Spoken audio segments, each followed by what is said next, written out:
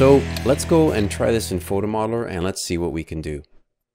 Alright, so I just opened up PhotoModeler here and I'm going to start a new project, and this is going to be a manually marked project. Okay, there's nothing automatic about this one. This is rock bottom, bare bones, where you just have to get in there and do some stuff by brute force. So I'm going to be opening up the images, and I am going to be choosing this one, and this one. I'm only going to be working with 3 images, and that's good enough. And I'm going to go next. Now in this case, I'm just going to use what's called an Exif Camera. So it's basically going to pull the information out of the JPEG headers, and it will know roughly what my focal length was and my camera and that sort of thing. So now if you have a fully calibrated camera, which I do, I could go in and just say it's a calibrated camera and it's in my library. But I'm actually going to just use this, the Exif Camera, because if you do it the first time, that's probably that will probably be what you have. So what I'm going to do here is I've got these 3 images, so let me open them up. Just double click them all. I could actually open them all up at once, and the first thing is that they're all kind of sideways, which kind of stinks. So I'm going to select these all, and I'm going to go properties of selected photos, and I'm going to rotate these 90 degrees so that I don't have to deal with sideways images. And like that, and now we get a view of everything. So looking at these, yeah, the photos look pretty good. I can make out all these corners and stuff like that. So the basic process starting from here is that I need to mark and reference the same points in all 3 photographs. So what I'm going to do is I could just do points, or I can do lines, and I will probably just do lines just so you can visually see what I'm connecting here. So basically how this is going to work is I'm going to zoom in, and I'm going to use the shortcut key 4, and I'm going to click right here at the intersection of the wall and the tape. So I just went just above there. Now I'm going to be doing this quickly, so normally I would go in and use a lot more care, but for the purposes of this tutorial, I think it'll be okay. I may not get great results, but I'll get where I need to be, and you'll get the idea. That's what really matters. So I'm just going to start connecting these, and you'll see I'm going to go to the top here, the corner. I'm going to go up here, and you see this is a really good example of where it helps to have some kind of an indicator or helper or tape or something like that. So I'm having a hard time trying to figure out where that corner is, but I'll come back maybe and I'll adjust it later. So I'll do that, and I'll restart a line from here to here, and then I'll do one from here to here. Now let me just have a look. So that's clearly not correct. So I'm just going to switch and move this because it has to line up with the tape. I know that for sure, because that was right on the edge. So that's good, and this one looks pretty good too, but I need to move that over. So having a few little helpers is beneficial for sure. So that's much better. Okay, now we're going to do the top here. And what I'm going to do is I'm just going to continue drawing lines somewhere up here, here, here, down to the corner. And I'll finish this off like that and like this. All right, and I'll connect these.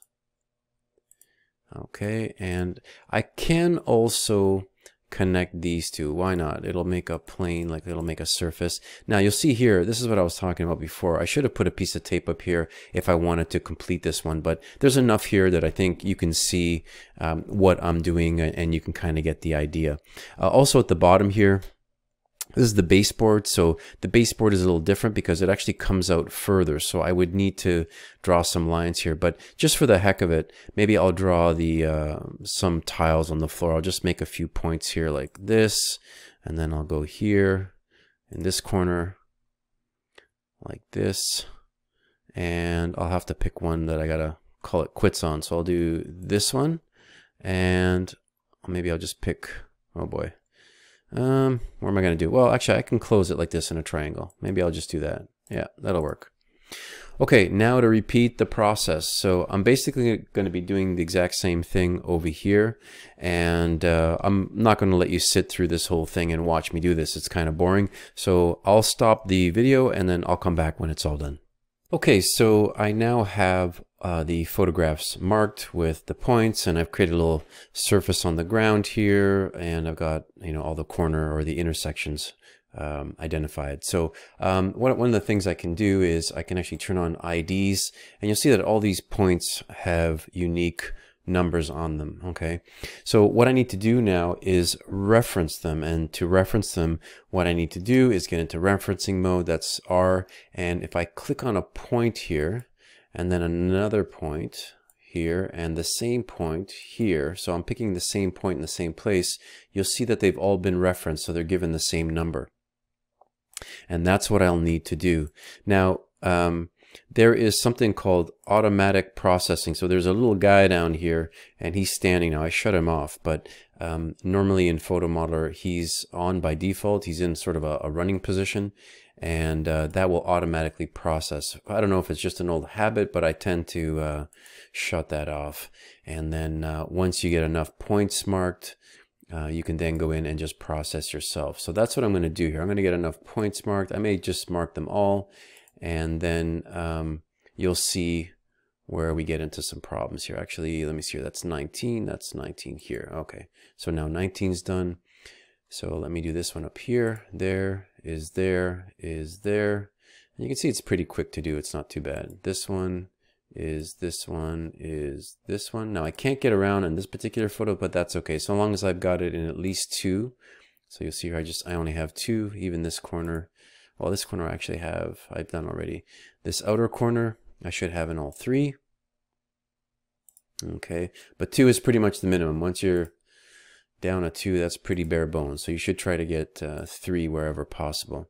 So I just got a little not a warning, but just a little reminder that says, hey, you know, you got enough points marked that you can process this if you want. So I just ignore that. And once I get them all marked the way I want, then I will process the project. So almost there. Got this one, and this one. And then I think I'll just, I got this corner here. So 27 is done, but it's not here. So I'll do that one there. And I'm just going to do the ground here where all the tiles are. So there, there, there. Now, I've been doing this pretty quick, so I don't expect my error to be fantastic or low. So this is going to be a fairly high error. And, you know, by really going in and adjusting these things properly and making sure that they're at very discrete locations, then you're going to get a much better result. So here these look like they're all referenced. That's the reference image. These are all referenced, and that's all referenced.